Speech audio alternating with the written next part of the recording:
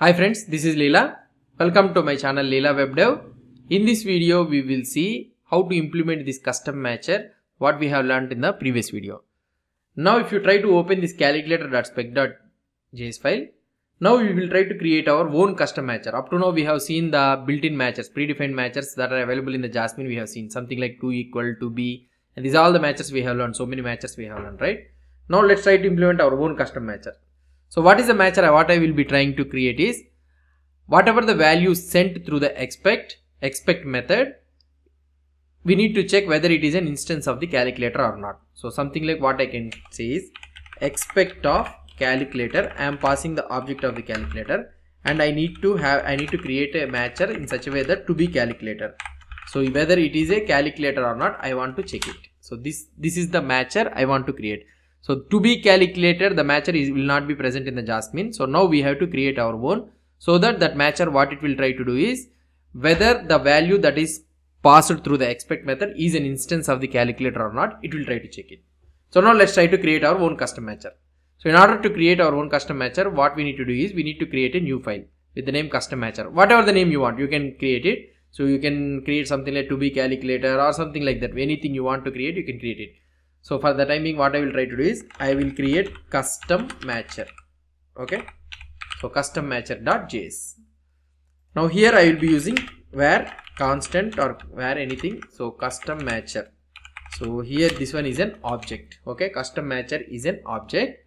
And now this custom matcher, what it will contain is, so it will contain first whatever the matcher, what is the name of the matcher you want to create, you will be creating here. So now the name of the custom matcher is so to be calculator. Okay. So to be calculator is a function. So to be calculator is a function. And what we have discussed, so the to be calculator is a function. Now we have created here the to be calculator function in the custom matchers we have implemented. So tomorrow if you want to create another custom matcher, means you can use something like to be age or something like that. You can create another function and you can do it. So first we will create to be calculator and we will see what will be the implementation inside the to be calculator. Now what we have discussed, so this to be calculator, the custom matcher what we are trying to create, it should return an object. Okay, fine. So let's return an object. And in this object what we need to have, so the property we need to have is the compare. The compare property, it is a function. Okay, fine. So let's try to create a compare and it is a function. So we have created a function. And also another thing what we have discussed, the thing is compare function. So we have created, and this function takes the two arguments. First one is an actual value, the value which is passed into the expected method, and another one is an expected value, that is nothing but the value that is passed in the matcher. So let's try to add it. So if you want, you can add it, or otherwise you can leave it. So just I am trying to show you what are the values it will be having. So now that's it. So here what is the thing we have created? The custom matcher, we have created an object. In this object we will be having all the list of custom matchers. The first matcher what we are trying to create is a to be calculator, and this to be calculator is a function which returns an object. In this object we will be having a property with the name compare. In return, this compare is a function which has the two values, actual and the expected. So now here this compare method, what we need to return, in return it need to return again an object, so which contains the property pass and a message. So let's create a variable. Constant result is equal to, it is a object and it contains pass, true or false, something like, first we will keep it as a false, and the message, it consists of a message. So now we need to return this result. That's it. So now what I have did, I have created a compare function, actual expected, and in this one I have created an object which contains the property pass and the message, and I am returning the result. That's it. So now when this one need to be passed, need to be true or false, we need to decide. So we need to override here in between this one. I need to write the logic and I need to pass that result. I need to return that result. So let's try to write it. So now when this pass need to be true, so when the actual value is an instance of the calculator, here the actual value means nothing but the expected, whatever the value passed through the expected. So this calculator, when it is an instance of the calculator only, the pass should be true. Otherwise it should be false. So now what I can do, if actual means nothing but the value is an instance of, calculator. If it is an instance of calculator means, then I can do result dot pass is equal to true. So that is true, and I can what I need to do, so result dot pass is equal to false. That's it.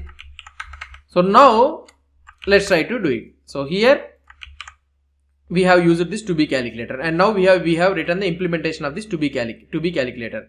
So what is this one? It is a function return. It returns an object, and again in this object we have a property of compare. Again it is a function, and this compare returns again an object which contains properties pass and message. So we'll see about this message also. First we need to make it the pass true or false. So when that matcher need to be spec need to be success or failure. So it depends on this pass property. If it is true means then the expectation is passed.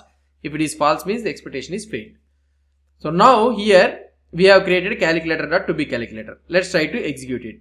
So if you go into this one and if I try to refresh it, here you will be able to see that toBeCalculator is not a function. Yes. So why? Because so we are simply using this toBeCalculator. We have not registered this custom matcher. So how we need to register this custom matcher, I have already told you. So Jasmine.addMatchers, and you can use this custom matcher here. So this is the custom matcher. That's it, right? So now we have created a custom matcher, and now let's try to do it. And here it is telling that custom matcher is not defined. So what could be the reason? So that reason is nothing but in the specrunner.html we need to add the custom matcher. Okay, custom matcher. That's it. Finish. We have added the script file here, and we have registered this custom matcher, and also in the custom matcher we have implemented this toBeCalculator matcher also. So now let's try to see it. So if we try to see this calculator, the spec has been successfully passed. So where we have written this one should be an instance. In this one we have created a what I can say is our custom matcher. Now let's try to pass the total. So whether this calculator.total is an instance of the calculator or not. So calculator.total is not an instance of the calculator. It is a numeric value. It's a number. So let's try to see it.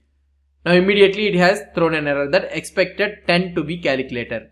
So it is trying to show the message, that custom message. It is trying to show that Jasmine is trying to show preparing by its own. So if you want to show your custom message, now this message property will come into the picture.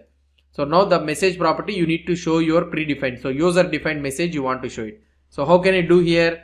So when this one will be failed. So here when the pass is false only, then that will be failed. So now here you can frame the message that result dot message is equal to, and here sorry. So if you want you can write leelawebdev or something. I want to show you the custom message. So it will be, now if you try to see here, see you are able to see the custom message. Whatever the custom message you are trying to pass, it is trying to show it here. Now what I can do is, so here I can do something like, so expected, okay, $actual to be instance of calculator. So we will be writing like this. Now if you try to see the thing, so expected 10 to be instance of calculator. So now we are able to understand that, okay, the value which we are trying to see, it should be an instance of the calculator. So we are able to understand this one. So this is how message comes into the picture. And also another thing, if you want to use the not also, we have learned about this negating matcher also. So we can use this not to anything, to any matcher we can use this not. Now we need to check that calculator.total not is not to be a calculator instance. Yeah, it's correct. So it is calculator.total is not an instance of calculator. So if you try to see, now the spec is passed. Now if you try to pass this one calculator, now we are passing the exact instance of the calculator, and we are checking that it should not be an instance of calculator.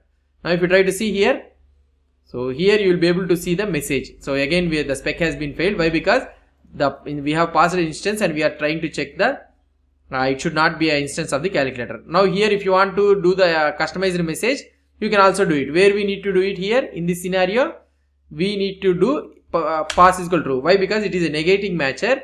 So this message will be displayed whenever we are using not. So now here not to be instance. So not to be instance of calculator. Now if you try to see here expected object, we need to serialize this what I can say, the constructor. So not to be an instance of calculator. So this is how we will be creating the custom matcher. So here what we have did up to now, so we have registered the custom matcher and we have used this not, and also this one also we have used it. And here in the custom matcher we have created to be calculator. This is our custom matcher. It is a function and it returns an object. In this object again it contains a compare, which is a function, and in return this compare function returns an object which contains a pass and a message property. So this pass property depends that whether the matcher has to pass or fail. So this one we should return boolean value whether true or false, and the message is nothing but whenever the spec is failed, so it will be showing your user defined, whatever the message you are trying to send, it will show it in the Jasmine spec failure. So this is about the custom matcher. Hope you understood about how to create a custom matcher and how to implement the custom matcher, and also how to register this custom matcher also you are able to understand, right? So hope you understood about this one. If you have any doubts or any suggestions, please post the comments below to this video. And if you like this video, please do support me by subscribing to my channel. Thank you.